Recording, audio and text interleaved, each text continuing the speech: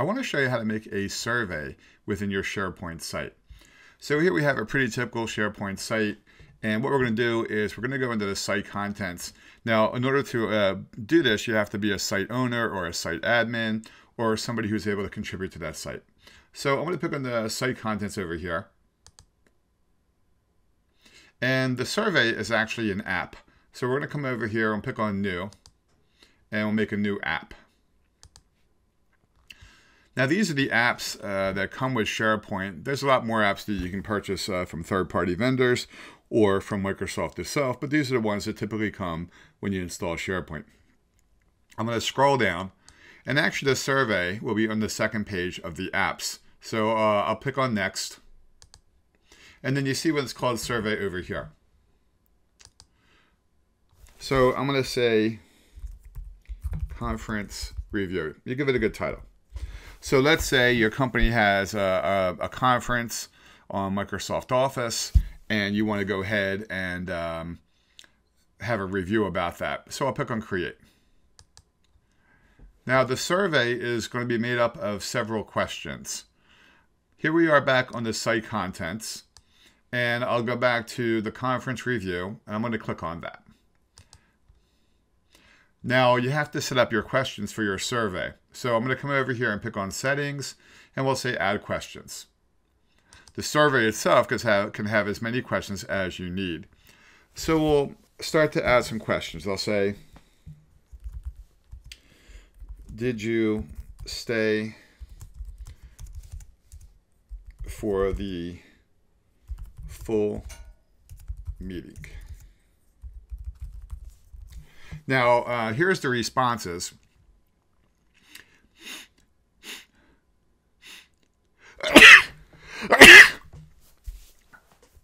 We can make a single line of text. We can make multiple lines of text for a longer answer. There can be a choice, like a yes-no type of situation.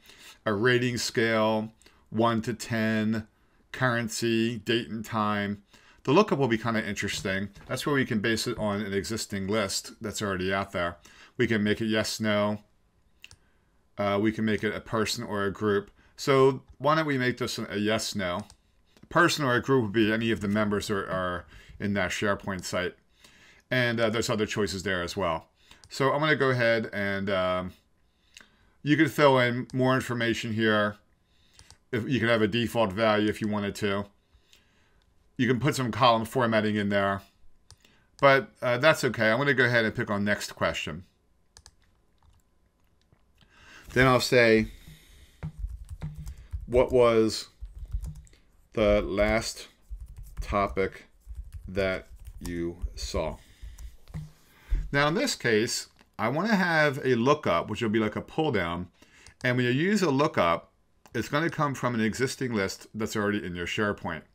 Now you can make that a required response, as you can see. That's completely up to you. Unique values means each person will have to have a different value there. So now it says get information from, and these are all the things within your SharePoint. I'm going to go ahead and pick one that's called Office Topics. And this is a list that I already have out there, and we'll see what that looks like pretty soon. And the field that's going to be used in the Office Topics is the title field. So again, that's one of your existing lists. And I can show additional fields from there if I wanted to. This will pick on Next Question. And I'll say,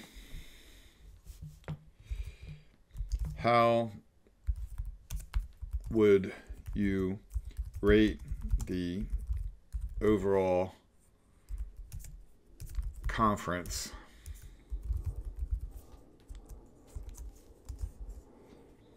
One to 10. From 1 to 10, where 1 is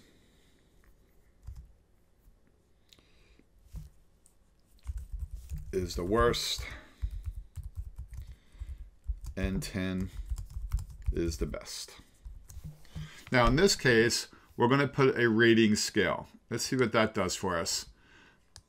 And in this case, we can make it required or not. Notice the screen just blinked. It actually changed some choices here. So I'm going to have a number range, and I'm going to have a number range to 10, and the range low will be 1, 5, and 10. And they can also choose NA if you want them to choose NA. You can have that choice right there. All right, so if we have sub-questions, we can add those as well. But let's try that one out. We'll pick our next question. And I'll say, what would you recommend to make it better the next time? Now this one, I'll just have multiple lines of text. I'm going to let them just type in whatever they wanted to there. And I'll pick on next question. And in this case, I'll say, what part of the conference should be left out next year? Now that one, I'll make it a lookup again, and I'll use that same lookup that we used before. And I'll say, get it from the Office topics list that's already existing. And then we'll use the title field from that list. Let's see if I have any more questions that I can think of. So you can see the different types of inputs that would be appropriate. And I'll say, who was your favorite speaker? Now this time I want to give them a list, but so in this case I want to give them choice. See where it says choice right there? And then what you do is you fill in the list of choices. So I'll say Jim, Tom, Mary, Carol, and then. So that'll be a different list of choices. You just make that list up. All right. And we can make that a drop-down menu, radio buttons, check boxes. So now I'm going to make that my last question. I'm going to pick on finish. And now the survey is complete. Now when you go back to the survey, if I go back to site contents, if I pick on the survey, it's called conference review, you can always go back and add more questions later on or take questions away if you wanted to. Now in this case, I'm going to go ahead and put this so that it is, we can either put it on the quick launch toolbar or we can put it on the main page. Let's see how we're going to do that. I'm on the site for the survey. Let's see how I got there again. I'll pick on conference review within the, well, it's in the recent tab right now. Now we're going to highlight the URL and I'll copy that. Maybe I want that on the top link toolbar. So I'll come over here, I'll pick on edit links and I'll add a link and I'll say conference survey as the text. Then we'll paste in the website address. Good. Now you can see it's right up there. We could have also put it in the quick launch toolbar in the exact same way.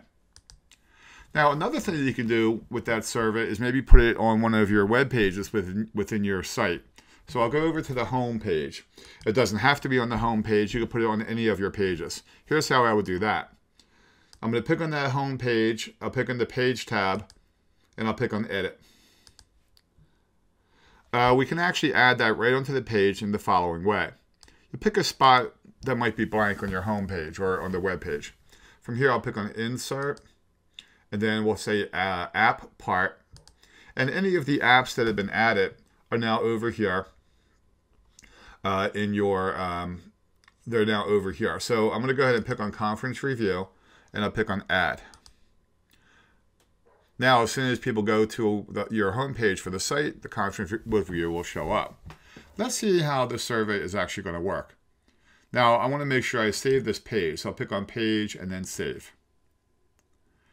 Now, when somebody comes up to your site, they can either see the conference survey right there, or they can see it on the home page. So now, notice what the survey looks like. I'm going to pick on respond to the survey. Now, each person can only respond to the survey one time. All right, so that's really true. So I'm going to go ahead and uncheck it or check it. Did I stay for the full meeting? We'll say yes there. What was the last topic that you saw? I'll say Outlook. How would you rate the overall conference from 1 to 10? Now, I should have put sub-questions in there. Remember when we were setting up that part of the survey, I should have put in sub-questions, but that's okay. You see, I would have filled those in, and I'll say 10, 9, 9, and so on. What would you recommend to make it better next time? Make each topic a little longer. Add more content and less breaks. You know, whatever you would say. Remember how we made that one a multiple line of text? What part of the conference should be left out the next year? Let's say Outlook. I'm just, just giving a response here. What was your favorite speaker? And I'll say Carol. So you can see the different types of responses, and you can see how the survey came out. This was a yes, no. This was a lookup. This was a rating. This one was called multiple lines of text. This one was a choice. No, this one down here was the choice. This one was another lookup.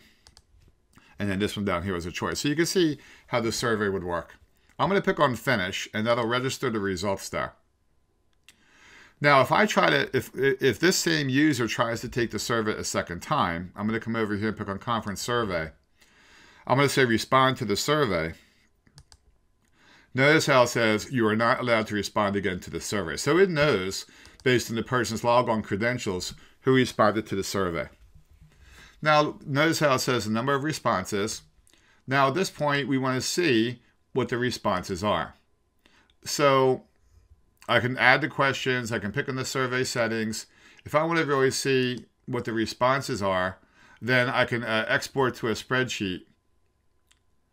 And we can then, well, okay, I don't have that part installed. But that's how you would start. Well, it start to do it anyway.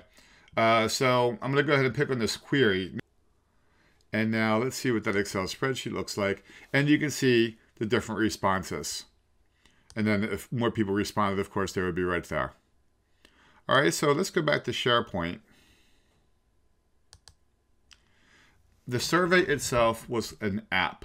So to make it, I picked on Site Contents, and I picked on New. I said Add an App, and there was an app called a Survey. Now, when you go to the survey itself, then here is where you can add questions or take a look at the questions there. You can survey the questions, so you can take the questions away, all right, or change those. You can change the order of the questions on the screen as well.